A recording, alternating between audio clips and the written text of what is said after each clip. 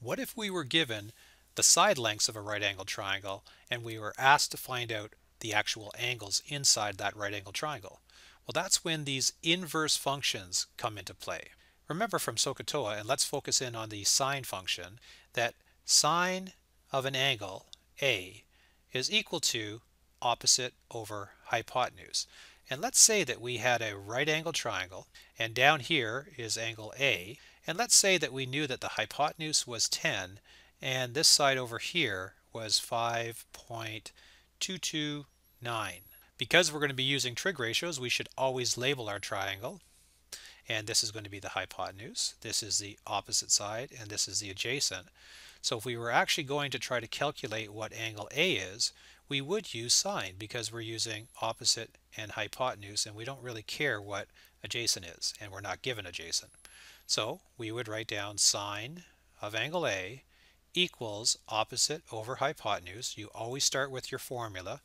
I know it's a little bit extra writing, but you should do it. Sine of angle A is going to equal, now the opposite is 5.229 and the hypotenuse is 10. If we get our calculators out, you're going to see that that is equal to 0.5229, which is the same as our example over here.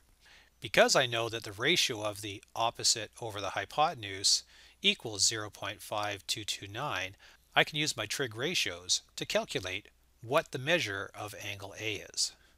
Let's rewrite this. We have sine of angle A equals 0.5229.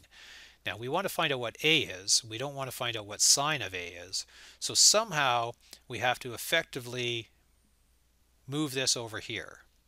Okay, and that's not really the mathematical term, but what happens when we move the sine away from an angle? It turns into sine inverse. And over here we still have to write in our ratio, 0.5229. I hope you can see that. I don't know if that went off the screen. And now we just have to figure out, how do we enter this in to our calculator to calculate the measure of angle A? Well, let's pull our calculator up and let me show you. If we want to type this in, again, the Windows calculator is a backwards calculator, so I have to start by typing in the ratio, which is going to be 0.5229.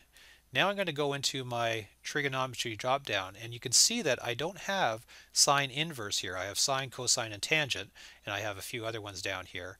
But if I want to get to the inverse functions, I have to click on the second button. And when I do that, now I do see sine inverse, cosine inverse, and tangent inverse.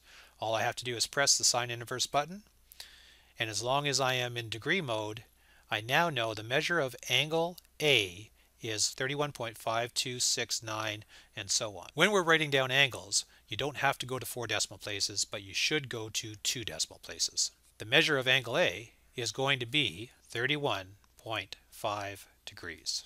And that's how we can use our inverse trig functions when given 2 side lengths in a right angled triangle to calculate the angles inside of a right angled triangle. Let's go through the next couple examples here and see how to key these in our calculator. Our next one, we're taking a look at tan of angle A in a different triangle is going to equal 4.3315. So we start off by typing in our ratio, and then we click on the trigonometry drop down, and we want the tan inverse. So we're going to go to second function and then tan, and we're going to see that that angle is going to be 77 degrees.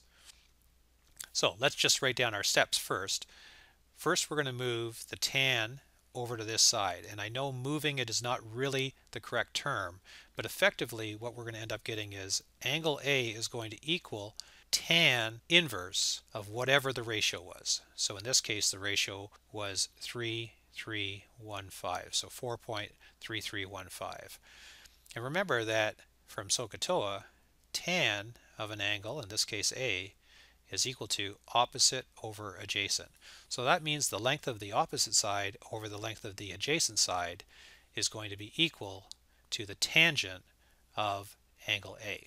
We figured out already that angle A is going to be 77.0 degrees. Let's take a look at this one here. So we're going to rewrite this. We're going to move the sine over, and it becomes sine inverse on the other side of the equation. So sine inverse of 0.2419. And because we're using a Windows calculator, we have to key in the ratio first. So it's 0.2419. Click on our trig drop down, second function, and then sine. And we end up getting 13.998. When we round this, this is going to be 14 degrees. So going back, we now know that angle A is going to equal 14 degrees. Go ahead and use your calculator, and depending on whether or not you have a backward calculator or a forward calculator, make sure that you type things in, and I will come back with the answers. Good luck. All right, how did you do? I got the cosine of angle A when it's equal to 0.7071. Angle A is going to be 39.6 degrees. Cosine of angle A when the ratio is 0.4226. Angle A is going to be 65 degrees.